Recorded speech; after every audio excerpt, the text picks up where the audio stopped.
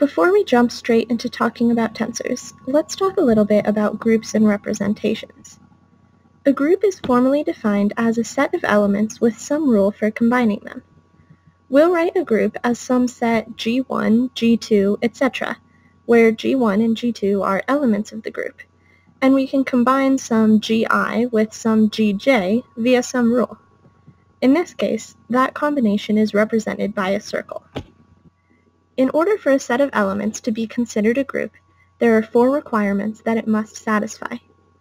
The first requirement is identity, which demands that there is some element that exists in the group that we call an identity.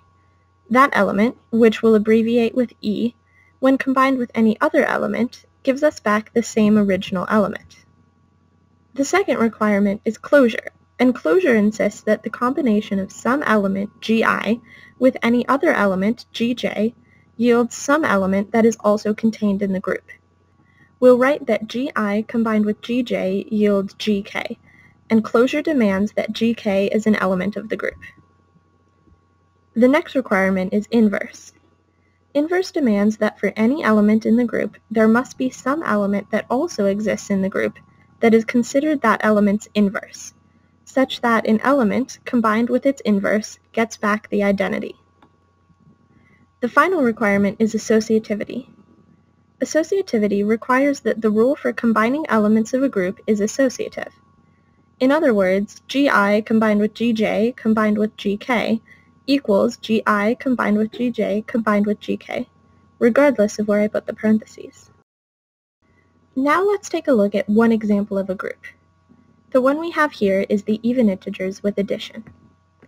In this case, the even integers are all the elements of the group, and addition is the rule for combining those elements. Let's go through the 4 requirements and make sure that each one of them holds. In order to check identity, we want some number such that any element combined with that number gives back the same element. Let's choose some arbitrary element, say 2. I want the identity to be some number such that 2 plus the identity equals 2. This tells us that the identity must be 0. 0 is contained in the group, and the identity requirement holds. Next up, let's go ahead and check closure. Closure tells us that the combination of any 2 elements must also be in the group. I'll go ahead and choose 2 random elements, -4 and 8. When I combine them, I get 4, and I notice that 4 is also contained in the group. This actually holds with any combination of any elements in the group, because the sum of any even integers is another even integer, and our group is composed of all of the even integers, so closure holds. Now let's check inverse. Remember that in order for something to qualify as an inverse, the original element combined with its inverse must yield the identity. Again, let's choose some random element. I'll choose 2. And we want 2 plus its inverse to equal 0, because we already defined 0 as the identity. Looks like the inverse of 2 is -2. Sure enough, the whole set of negative even integers exists in our group, so the inverse requirement holds. Associativity is probably the easiest one to check. Associativity demands that addition is an associative operation. Notice that if I add 2 plus 4 plus 6, that still equals 2 plus 4 plus 6, no matter where the parentheses are. This is true for any combination of even integers, so the associativity requirement holds. Because all 4 requirements hold, we can say that the even integers with addition is a group. Now let's take a look at something that is not a group.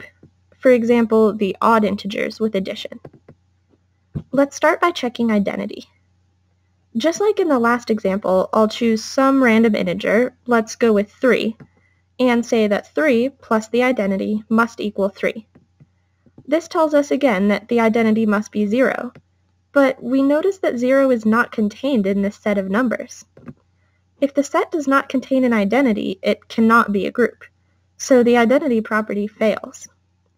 This failure is enough for us to stop and say that this set of numbers is already not a group. But just for fun, let's go through the rest of the requirements and see if they hold or not.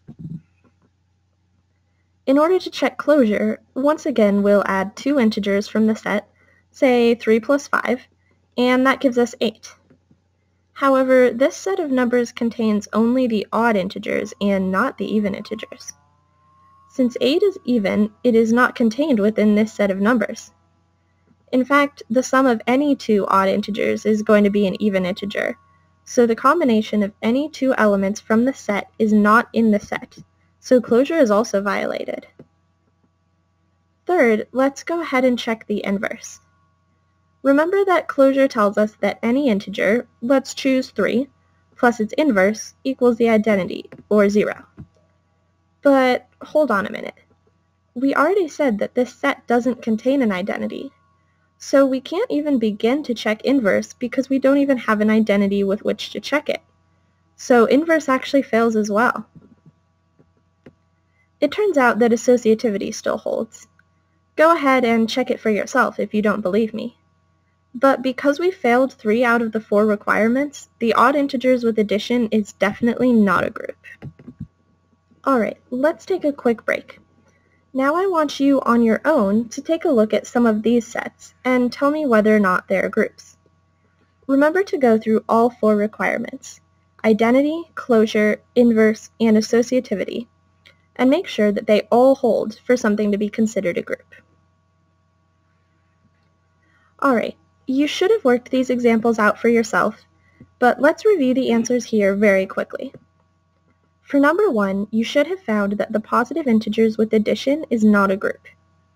In order to add integers, we need the identity to be 0, but we notice that 0 is not contained in the set, and thus identity fails.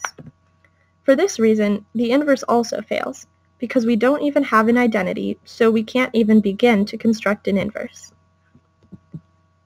For number 2, the integers with multiplication does a little bit better. This time, the identity is 1, and this does exist in the set. However, we still come across problems with the inverse. We need some number such that any number a multiplied by that inverse number equals the identity, which is 1.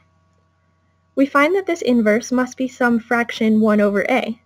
However, fractions are not elements of the group, and inverse fails.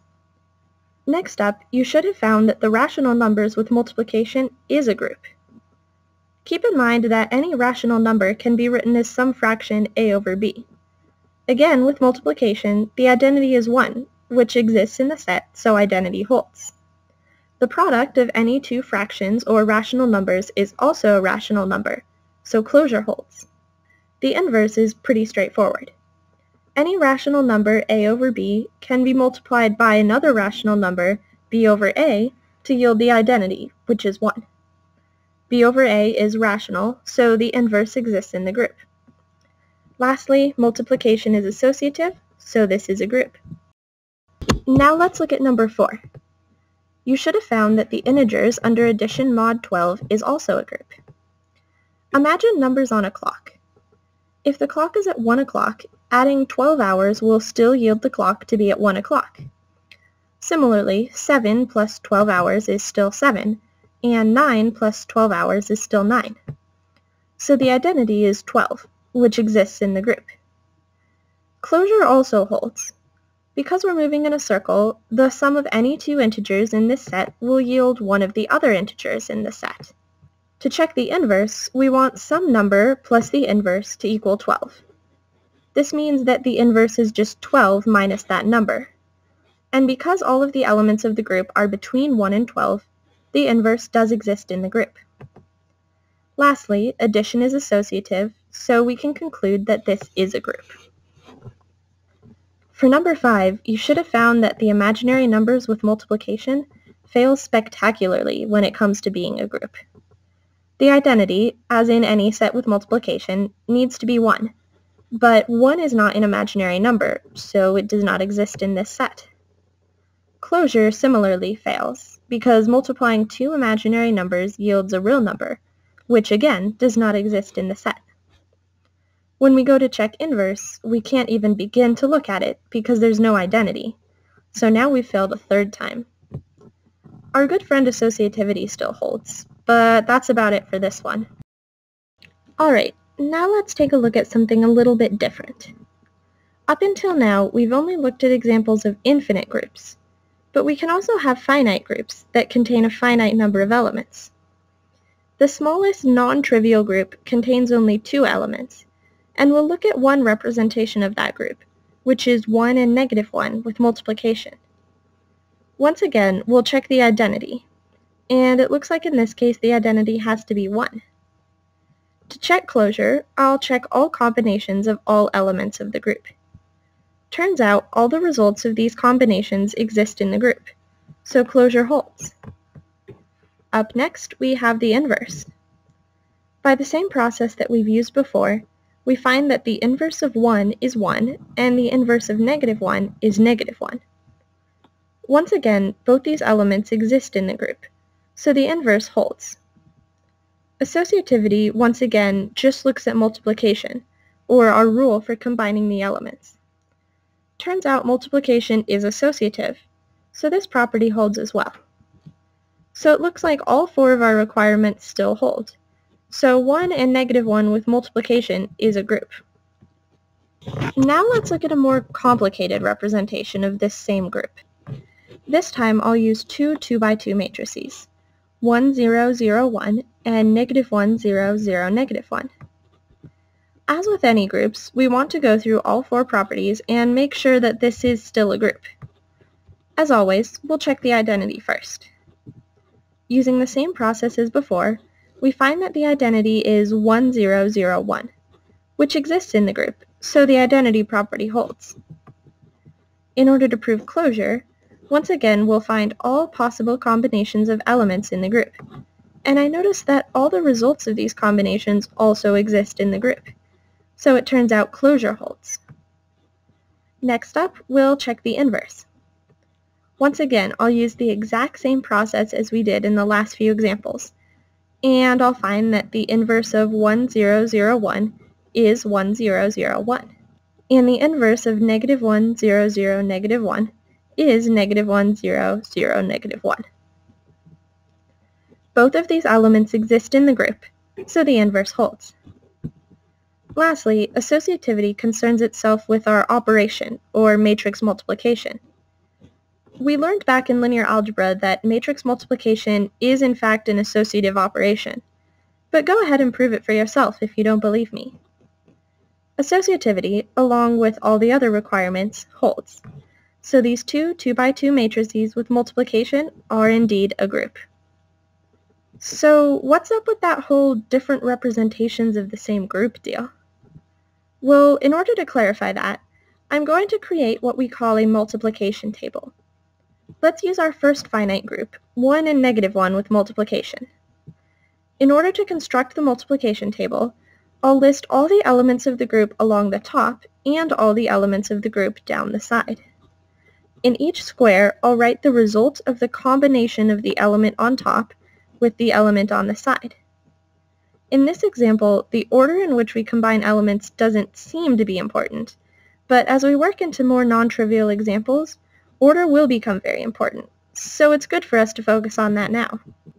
The results of this multiplication table are 1, -1, -1, 1.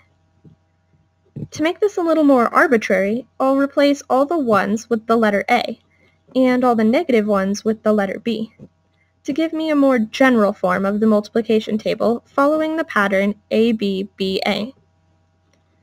Now we'll look at the second group, which I claimed was just a different representation of the first group. And we'll do the same thing by creating a multiplication table with the 2 2x2 matrices. Remember that as we combine elements, we're always combining the element on top first with the element on the side second. Once again, we get these 4 2x2 matrices, and I'll replace all the 1 0 0 1 matrices with the letter A, and all the -1 0 0 -1 matrices with the letter B. It turns out that this group follows the same ABBA pattern as the first group. When we prove that the two multiplication tables are the same, we can say that 1 -1 and the matrices 1 0 0 1 and -1 0 0 -1 are different representations of the same group. It may not surprise you that these are not the only two representations of this group. Another example is the even integers and the odd integers with addition. Writing out this multiplication table, we see that even plus even is even, odd plus even is odd plus odd is odd, and odd plus odd is even. This is the same ABBA pattern that we've seen several times before.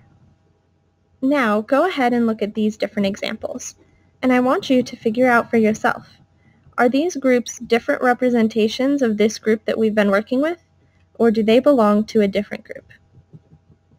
Let's recap.